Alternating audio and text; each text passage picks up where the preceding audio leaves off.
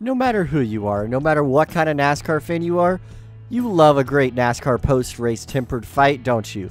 Everybody loves when NASCAR drivers get out of their car and go fist-to-fist or face-to-face with the driver that wronged them.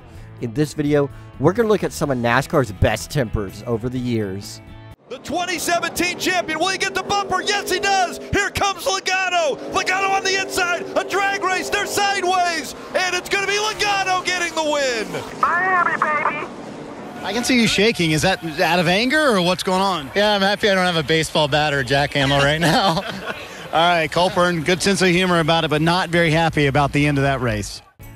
Win at all costs is the new motto for the NASCAR playoffs, and in 2018, Joey Logano put the bumper to Martin Truex as he needed a win to punch his ticket into the Final Four championship race. This is exactly what he did, but Truex's crew chief, and even Kyle Busch were upset with Logano after the race.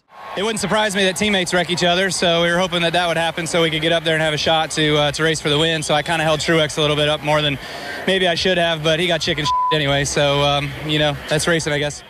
When Kyle Busch first started racing at Joe Gibbs Racing, it's like he was against the world. If anybody wronged him, he was sure to let them know. And he was extremely upset when Carl Edwards put the bumper to him during the 2008 Bristol night race.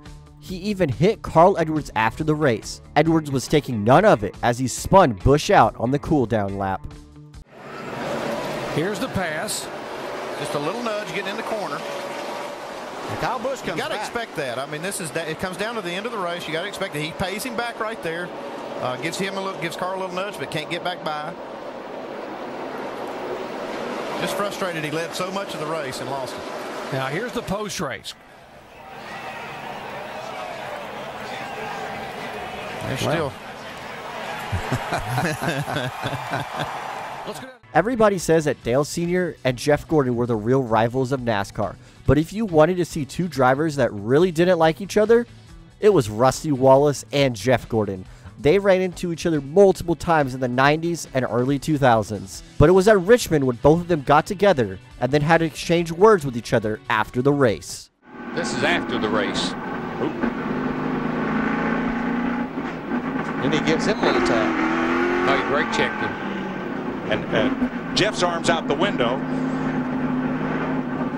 And there's Rusty's response. Steve?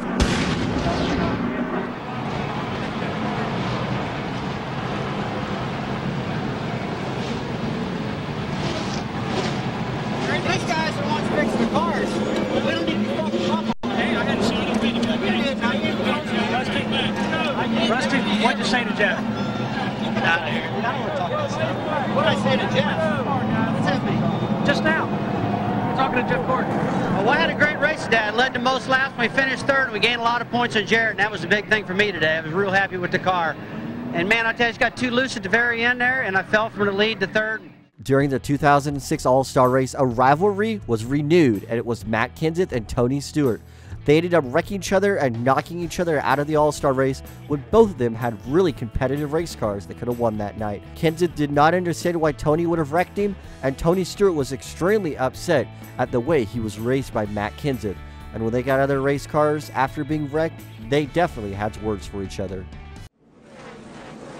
See those three cars back there stopping. They didn't know where these two were going to go. You just watched that replay. What did it look like? I didn't see the beginning of it. You know, I knew Tony had a run. And, you know, I just, you know, at the start-finish line, he was still behind me, so I just pulled down against the grass because I was going to obviously protect the bottom. And, you know, if he got inside me, I don't know how he did. He must have run over the grass to get there. And once they said he was inside, I moved up, but he just tapped me in the left rear, and then he proceeded to take a right and run me up the fence. So, you know, if he was under there, I didn't know he was under there. I don't know how he got there when I was against the grass. Two really good cars wrecked in the garage. Tony, you've seen the replay. You were there. What happened? Well, it's pretty funny. That's the first time I've actually got to sit in the truck and watch the other guy in the interview, but it's a pretty demented view from where I saw. I mean, I got to run on him like he said. At least he got that part right, but you know, you can see where they start the camera view that he's a whole lane and a half low, and you know, you don't go in the corner that way, so obviously he's blocking there. And you know, if he wants to complain about me getting under there, I mean, I was there, and you know, any other weekend that would be acceptable, but you know, it's the next All-Star Crash Fest, so you know, I think he screwed up on this one and thinks that if he thinks I did that and that was my fault, he screwed up in the head. Here comes the 22 with a big push. He's on you. He's on you tight. Oh, he just shoved me straight in the fence. He just shoved me all the way in the corner. Careful, there, 22 and 4, not happy already. Get front row seat. Guess Harvick's mad. Kim, I was trying to help him.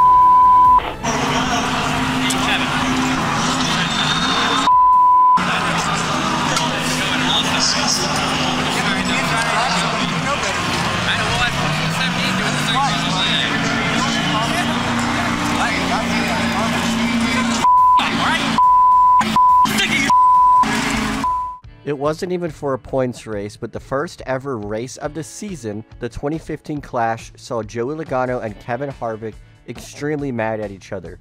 Joey Logano was pushing Kevin Harvick into the turn and pushing him up into the wall, costing them both a lot of positions. Kevin Harvick was furious at Joey Logano. Two drivers' careers that crossed paths more times than I can count, Kyle Busch and Kevin Harvick. They ended up wrecking each other multiple times, and they even later on in their career raced each other really hard. But they raced each other with a ton of respect. But one night, neither one of them had respect for each other, and it was at Darlington during the 2011 season. Kyle Busch would hook Kevin Harvick into the wall on the front stretch after the caution came out. Busch didn't receive penalties. Harvick was so upset he chased Busch around the track, and it looked like they were playing chicken with race cars. Busch and Harvick then made their way down on pit road, where Busch would ultimately send Kevin Harvick's car into the pit wall as Harvick got in the car to go have words with Busch. 4 to go this time. 4 to go and 3 Oh, it's Boyer in the wall. Hard wreck. He stays out. More wrecks down here, turn 4, big wreck. Harvick in trouble. Keep going. We can do the damn thing. 3 of the 4 Childress cars in trouble in the closing laps. Get 4 tires. That's his number 18 against Harvick. Well, you can see already the left front of Harvick's tire where they made contact. The whole left side, and here comes Kevin back. Whoa. Gives the 18 a big shot in the rear. Boyer takes a wild ride into the safer barrier, and Kyle Busch turned Harvick around after they had made contact half a lap before. Yeah, I think something not quite right about that. I'd have to look at that another time or two. The Sprint All-Star race. And Harvick and Busch. He's after him. Yeah, this has just started now. Kyle says, you're gonna have to. This ain't gonna happen too good. There was a pass, there was contact, and then as Boyer went into the fence, Kyle Busch came and turned Kevin Harvick around. We know Harvick he plays rough, especially when the race is over with. I've seen him climb over people's cars to get to him. We've got cars overheated. We've got drivers overheated. And we got wrecked cars. And Bobby Labonte crashed on the final lap. Harvick looking in his mirror.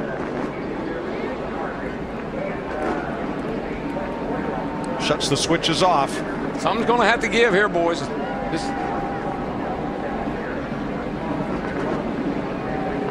thought it could be Newman and Montoya.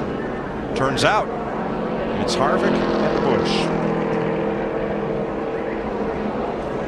And they are still stopped way up at the turn 4 end of pit road as Regan Smith does his victory lap. And Harvick's going to put the steering wheel back on. I think Harvick was getting ready to hop out of that thing. I think somebody must have gotten to him. No, wheels off again. Here he comes. He says, okay, this is enough. I'm going back here and we're going to have a little talk. And there goes his car. That car just took off.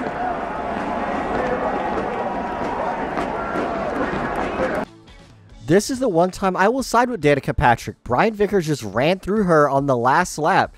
Even Kevin Harvick knew that he was in the wrong because he ended up crashing Brian Vickers after the race because of how stupid Vickers was driving. He took his anger out and it was showed on TV. And, you know, I tried to guard the inside right there at the end, and Vickers gave me a bump. And, you know, I get it. I mean, I was trying to defend and hold my position. So we still came away with a 12th place finish. So, you know, it was good to do that for GoDaddy. Obviously, Hendrick Endurance was very strong today. I felt like I made a lot of passes. So, Continuing off of Martinsville and wrecking somebody after the race, Brad Keselowski just drove into turn number 1 after the race and wiped out Kyle Busch. Now this was just stupid. We've got quite a few that aren't happy. Mike Skeen and Max Pappas definitely not happy. They've had a couple laps to ride around along with each other, talk to each other to show their displeasure. So they tried to talk with helmets on. Allen ends up the last on the lead lap, and he was able to stick his head inside the 94 to talk with Chase Elliott. Way down to the inside comes Austin Hill, playoff driver who had a bad day, was trying to make something out of it at the end. Took a very optimistic move down into turn number 1, and here you can see gets into the back of Myatt Snyder, spinning him. Now, what's gotten everyone's attention is the discussion afterward. The two drivers appear to be having a discussion, and then what happens next, well, we'll let you draw your own conclusion. NASCAR has seen this footage in the last 30 minutes and have told us that they are going to be talking to both teams and drivers about the incident that took place there. But from witnesses that were there, Myatt Snyder actually got knocked out cold. This is something that is more of an assault side than it is a post-race temper.